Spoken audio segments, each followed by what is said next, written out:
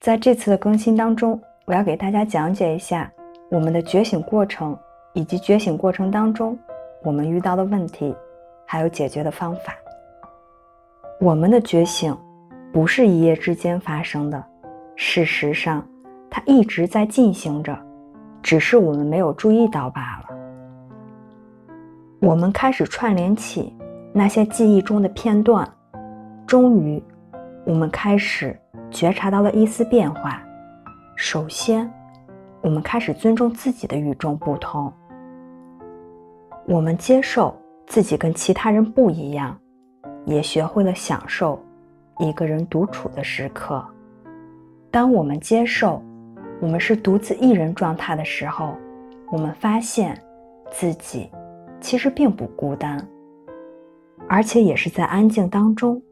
我们发现了许多通往新世界的大门。那些安静的时刻给予了我们最伟大的教导，安静的那些时刻给予了我们滋养，也让我们感受到了满足与平和。我们也被带领着去探索那些我们未曾涉及的新的意识领域。我们不仅仅习惯了安静的时候，我们也发现我们总是需要一段安静的时间，用来保持自己内在的平衡，同时用来连接我们内心的那个世界。因此安静也变成了我们最忠实的伙伴。接下来我们开始学着自爱，而这又成了最艰巨的任务之一，因为很长时间以来我们都为内疚和否认捆绑着，感觉自己不值得被爱，也不值得幸福，否则我们也不会来到地球。我们本应该在我们自己的故乡，那里才是我们内心一直渴望的地方。现在我们应该学会去清理我们的惩罚感还有抛弃感，为了避免直视自己内心的混乱，我们也一直把爱向外倾洒。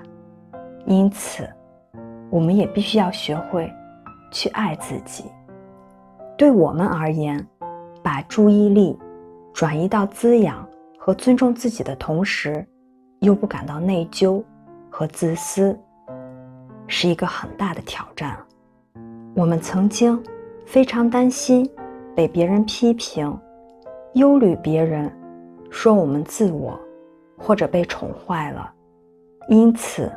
我们经常去做别人让我们做的事情，并且按照别人告诉我们的那般去思考，而不是倾听我们内在的声音。这又进一步带来了更多的自我批判，让爱自己变得愈发困难。随着时间的流逝以及我们的努力，我们终于开始接受我们真正的自己，逐渐的我们也开始发自内心的去喜欢我们自己。自我接受极大的解放了我们，同时也让我们越发容易的去表达我们内在的感受和知识。而且出乎意料的是，我们越是与自己内在的真理相较准，我们就越是能活出我们自己的光彩。我们也遇到更少的批评，我们开始对自己的感觉变得越来越好，而且其他人看起来也很欣赏我们。这样看来确实很有意思。长久以来，我们一直有着这样根深蒂固的想法，